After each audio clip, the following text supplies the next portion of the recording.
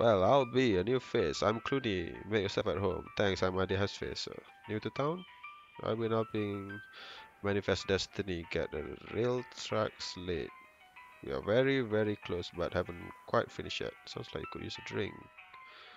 Clun? Clun C, when Clooney. Clun C, I'm sure I could. What you got? Wow, that's like... Okay. It's like kira macam expensive-nya drink. What's with the huge brawl going on over there? Oh, them fellas always blowing off steam. I just let them go ahead and get their aggression out, so long as they keep it out over there, away from the furniture I've got left. I see. Get about Frisco.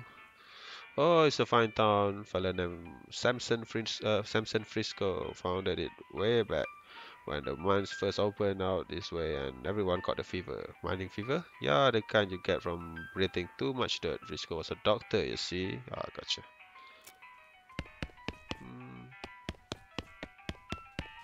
Of course. Oh boy, another spittoon. Let's go. What's with the excitement? I've given up. This is the last spittoon in the game, and I'm not going to try and convince you to not be the most disgusting person on earth anymore. Let's go. Let's do this.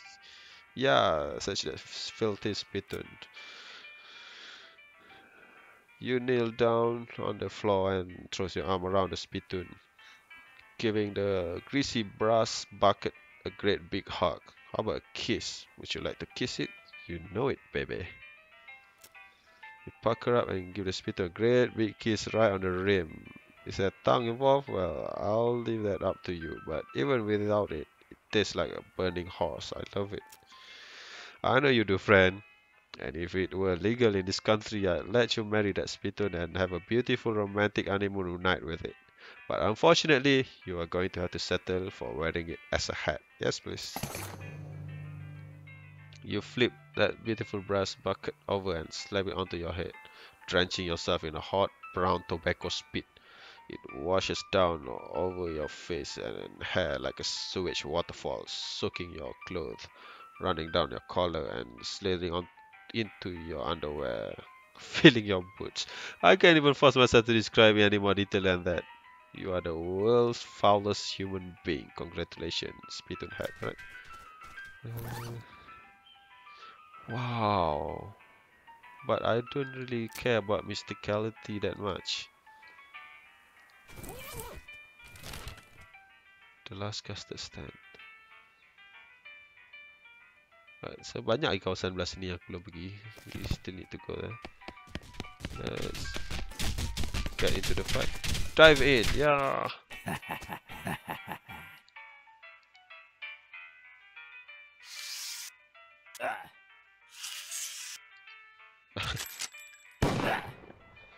Oh man, they are stronger than I thought. Yep, very strong.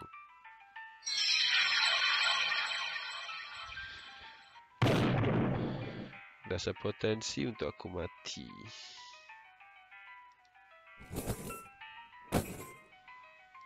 So let's just campak lagi banyak ular supaya kurangkan probability untuk aku kena attack. Snake! Target the snake! We're gonna die. Snake! Snake! Target the snake! Oh, you asshole. Alright, this one akan mati ke? Dia 30, tak cukup lagi. But actually lepas kena shot ni dia akan mati. So yeah, should be okay.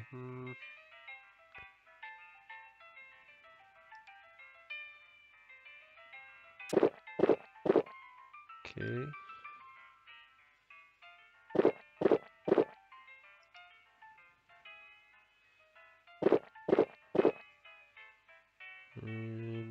The snake. I don't need guys untuk attack dia ni, attack belakang tu.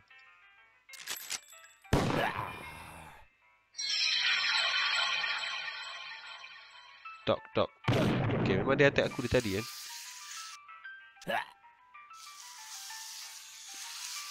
So berapa dah?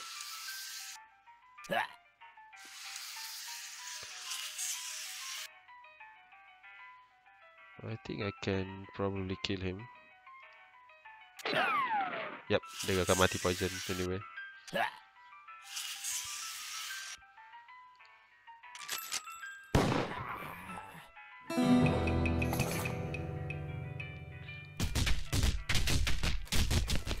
Oh, ini memang endless fight.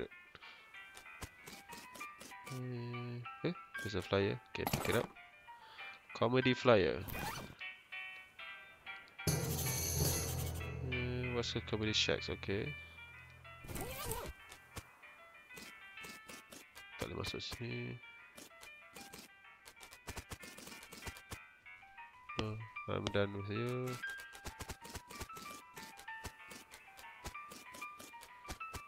Adakah for the rest of the game aku punya vision macam ni?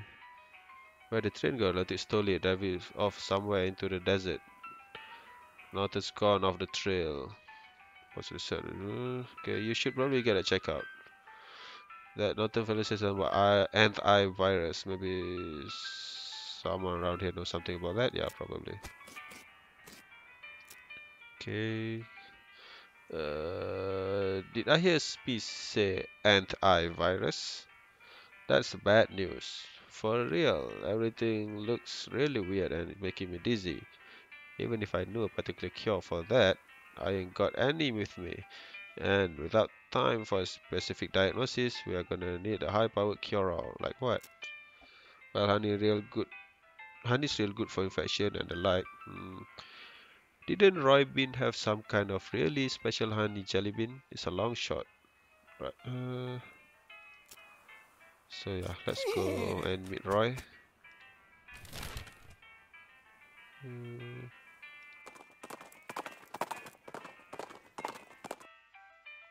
Oh, but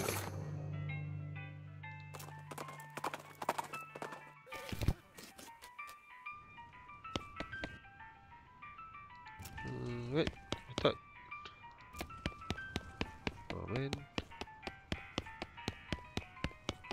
I thought I'm gonna talk.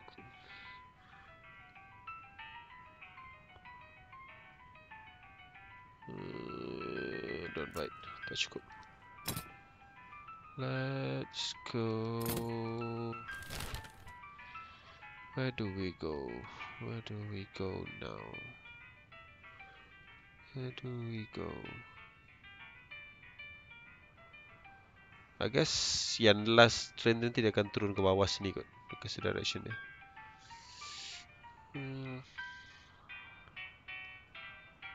Should I cut the episode now? Let's completekan location sikit kot.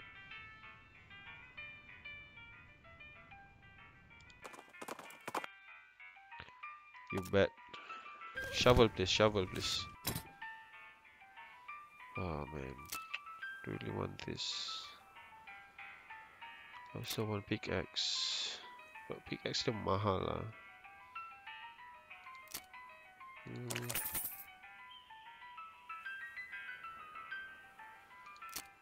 Let's sell for 5.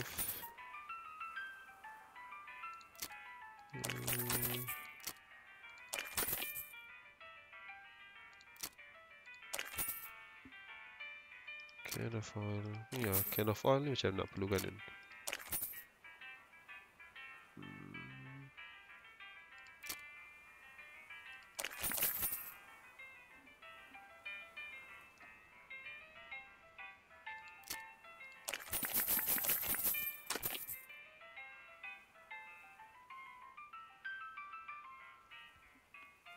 I don't think anything else aku nak beli dari sini. I think I should get the pickaxe. Walaupun aku yakin aku dah ambil pickaxe sebelum ni kan. So expensive ah. Alright, so let's go. I'm remembering something. Kat sini kot. Something about oil.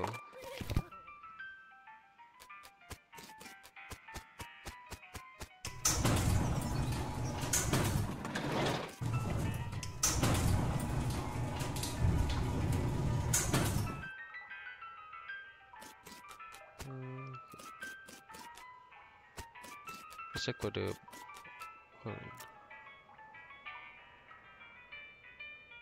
heavier duty than the can of oil, alright.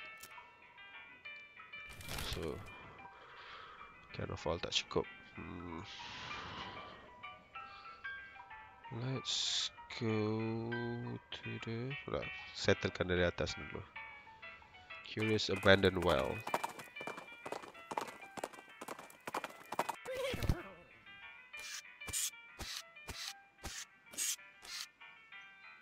Requires rope. I think there's some rope dekat dirt water. Oh ya, aku tak ambil postcard kan. Dah new day. So patut check postcard. Okay, beli rope. Aku rasa aku nampak dia ada jual rope. Shovel. I don't have the money, no.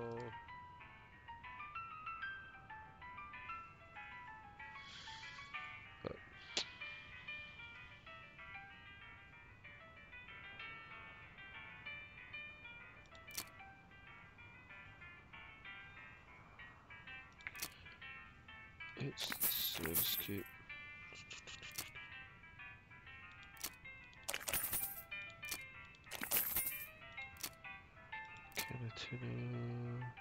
Ini berguna.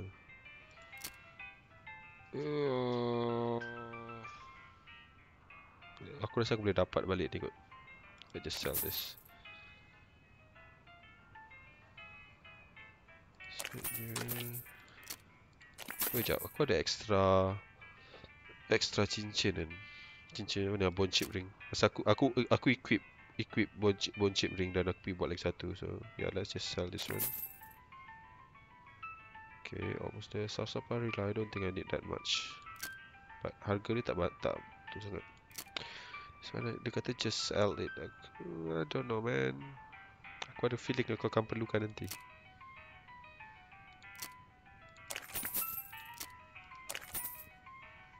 Sikit je lagi. 40 lagi.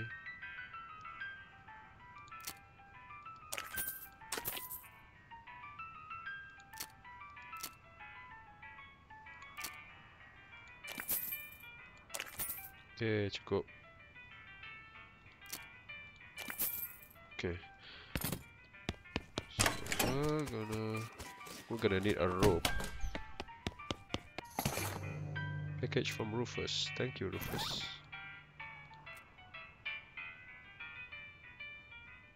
Okay. Okay, dapat XP. Okay.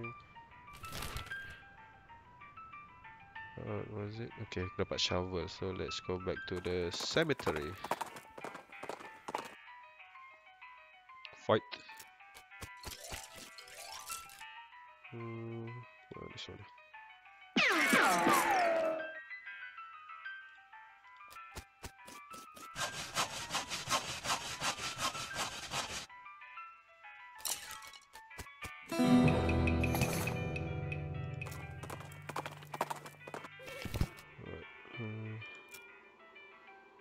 Kan ke 41? 41. Right, dig it up. Okay.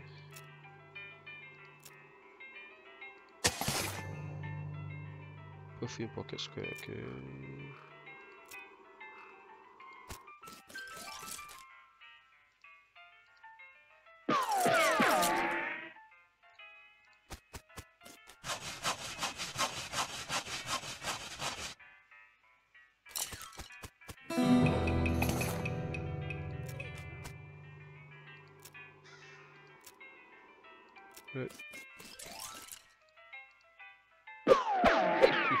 Cuma tak boleh kena kat sini.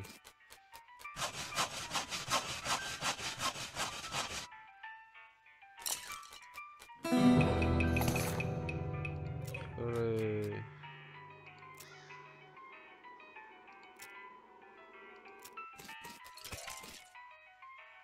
Okay.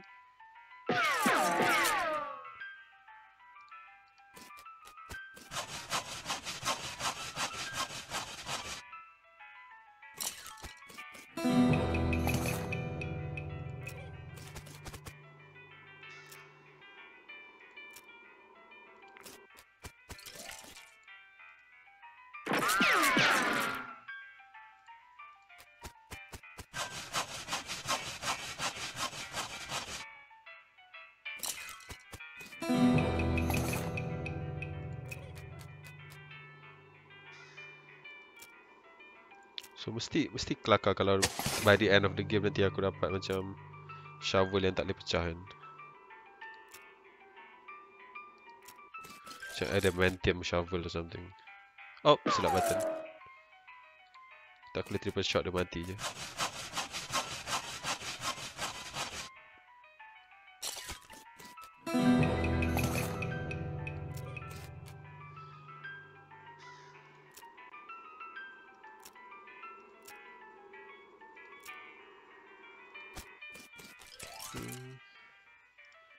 Sebenarnya tak berbandai kot kalau macam aku buat ni semua pasal harga shovel ialah 750. Kalau kelawan skeleton ni aku rasa macam loot dia pun takkan dapat balik loot dalam harga 720. Macam setakat skull chip, skull bone ni macam harga apa 50 macam tu je kan. Oh, dah 2000. So let's max out decaying. Right, so now we can increase something. Increase fan hammer.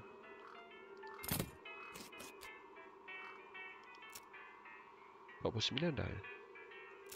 Dah 50. Ya, aku rasa aku punya shovel pecah. Yep. Ya, aku tak rasa harga ni semua macam dari sini semua ni kan ke atas ni. Aku tak rasa. Oh, stench resistance. Ada tempat tadi yang perlukan stench resistance. Aku tak ingat mana satu. Is it somewhere down here atau? No, not here. I think minus more mine.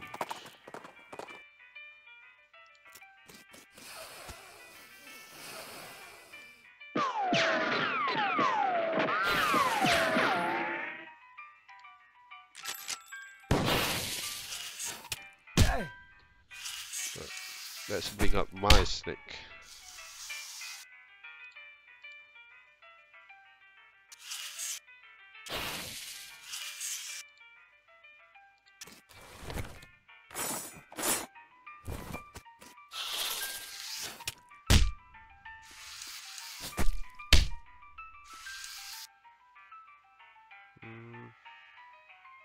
Sure.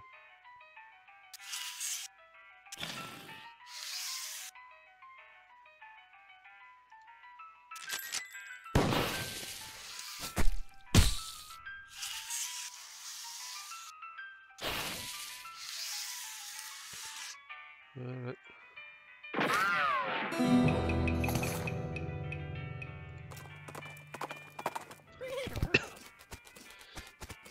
No, not here. Not Shroom Cave, not for darkness, not Pet Cemetery.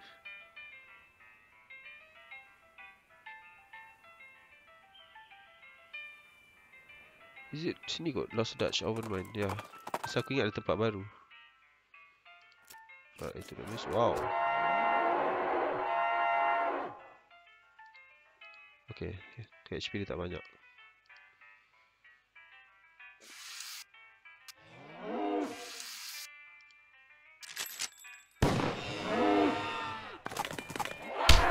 Okay.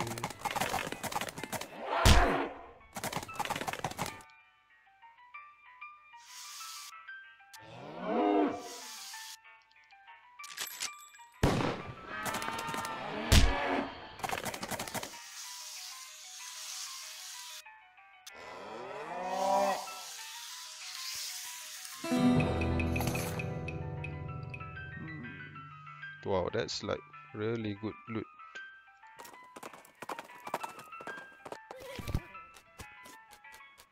Yeah, this one. Stench resistance. Mana tadi? Wait, what's this? Jap. We speed that little bit of infernal cow spirit just hanging out this side of the pale going boo boo. Examine it, destroy it. Okay. Yeah, stench resistance, leopard and vaulting brooch. Kita Kita akan tukar balik revolting brooch nanti. But for now, yeah. Let's change back.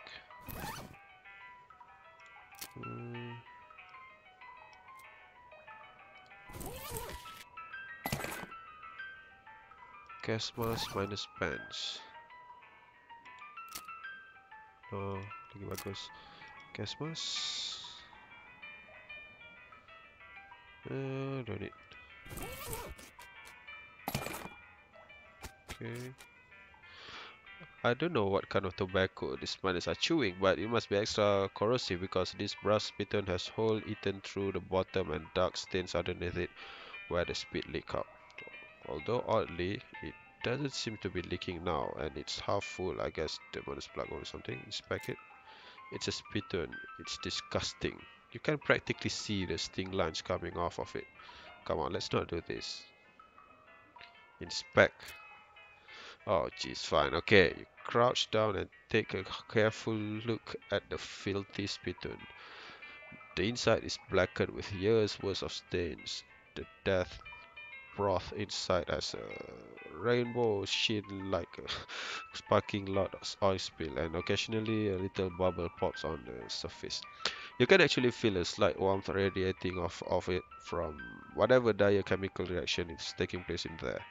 You realize that you are holding your breath, not deliberately, but from the human body's natural instinct for self-preservation. Inhale. Imagine someone made a big pot of chili con carne and left it under the pot. Three rats crawl into the pot and eat half the chili and then die. A week later, a family of cockroaches takes up residence among the writhing maggots. The cockroaches smoke thick black cigars which they light with turf of burning human hair. That's what it smells like. Search it. Fortunately for you, the rainbow-colored film on the surface of the liquid coats of your hand as you plunge it into the toxic stew, keeping it from being immediately dissolved down to the bones. The smell intensifies as your stomach prepares to host the poison of your arm with high-pressure stream of vomit. Keep searching. Your finger touch something at the bottom of the spittoon. Better pull it out fast while you still have something to pull with. You pull one most disgusting pair of pants out of a spittoon and jump back as the hole at the spittoon's bottom, now unplugged, began to leak steaming filth. Congratulations, you are now proud of the worst object I've ever been paid to think about, narrowly defeating a leather bondage harness made from the skin of a clown. Speak soak pants. +2 armor, +2 speed. I think might be better kot. Tukar kot. Right, pasal speed. Nanti tak hilang. Rock hammer. What does it do? Yeah, elevator. Yeah, percussive maintenance. Write it down.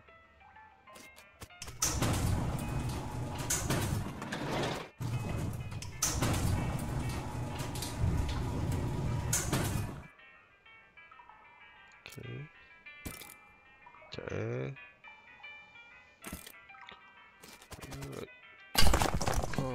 Oh yelah, aku ada pickaxe belum ni tapi dah pecah lah kot pasal aku asyik mine je.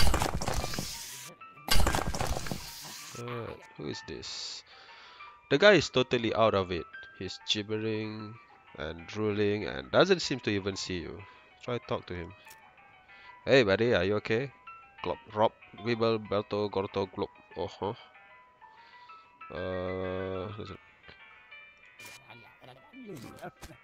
Kita boleh attack dia ke?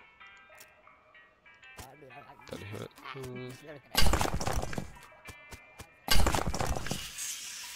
Shovel. No! Kau saja tease aku bagi tunjuk 3 shovel kan tapi tak boleh guna. Okay, turun. There's extract emerald.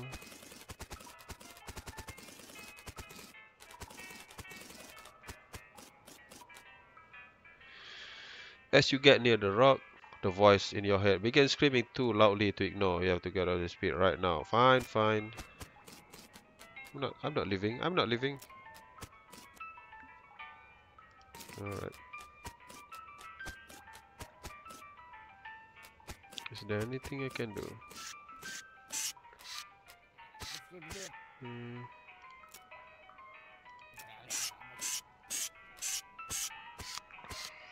I think we're done here kat sini kot. Wow, sell value 500 meats.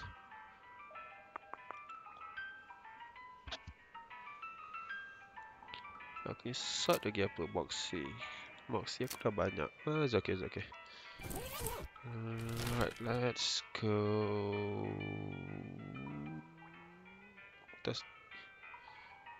Let's go Curious Core or Curious Corpse.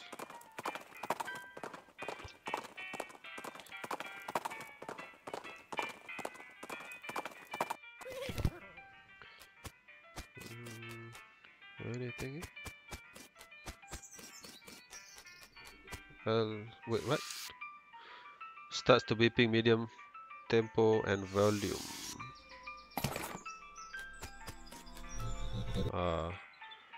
Affect it. Berapa? 91 HP. So that's not that much. Alright. Patutlah portal nampak besar bila dekat sini kan. Dia macam dia punya aku punya mata problem. Okay, cool. Yeah, scraps now, right? So that's more than enough of the prof. Whoa! What the hell is this? Okay, kita teleport ke sini.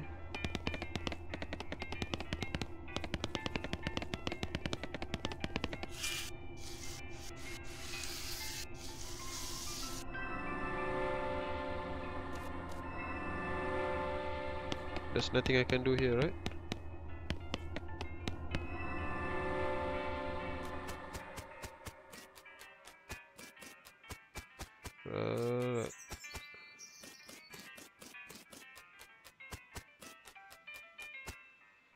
Let's go to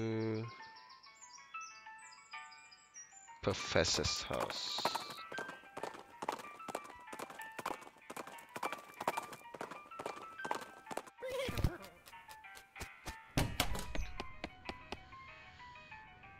Wait, what? Aku ada extra ni, kau tak nak ke?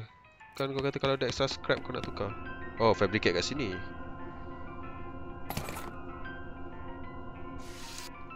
Hold on.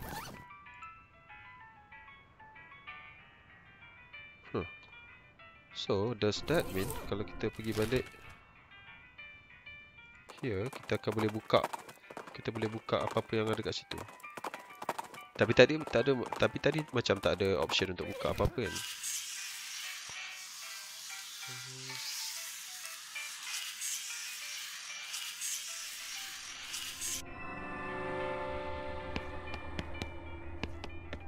Tak ada. So it's not supposed to be here. Alright, let's go to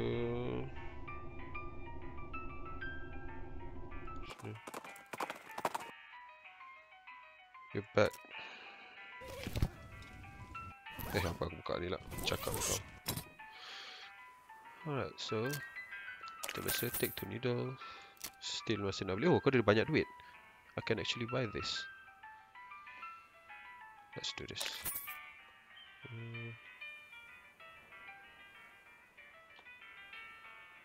Alright.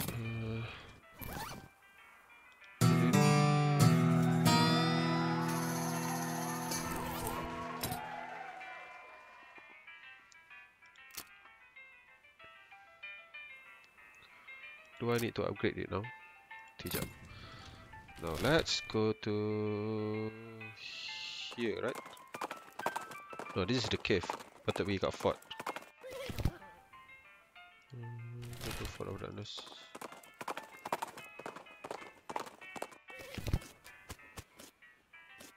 Terus kat sini ada save.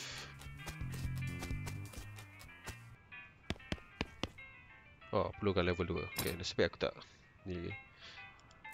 Alright. Oh, dapat pistol. Aku akan ada simpan Dia simpan dia punya tu apa? Dia punya jelly bean kat dalam ni. We still need the jelly bean. Let's go to Carlos Ranch. Grab it.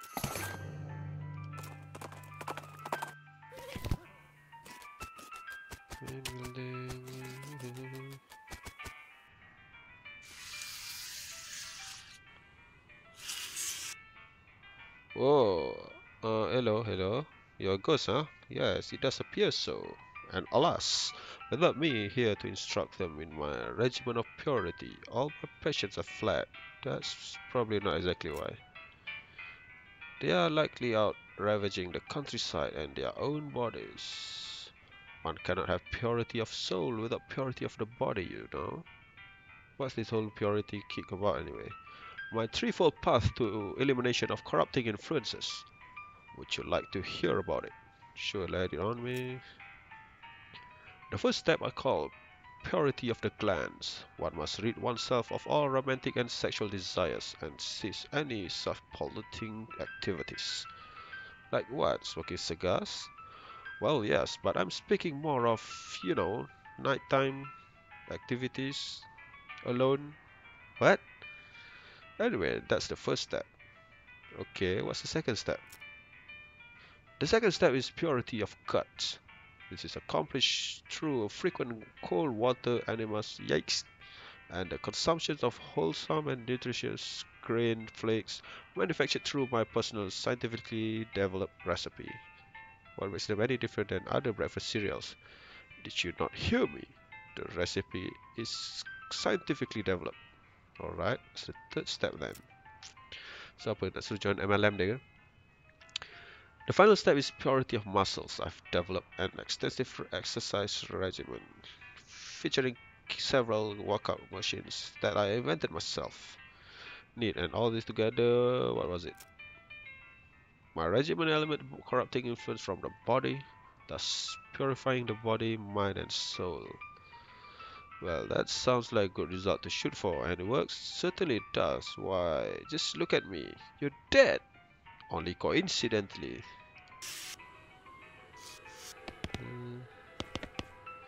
Most medical journals and Bibles and some old National Geographics. Ya, aku dah cakap kau. Hey, that's my desk. You're incorporated. Go ahead and stop me. Well, I never. Press the secret button. Revealing a secret room. Awesome. Show. Go to chat. Hold on. Okay. Yep, skeleton from the petting cemetery. Take it. So, kena pergi balik kat petting cemetery dan letak kat situ ke? This is the most boring secret room you can ever imagine. Come and enjoy nothing.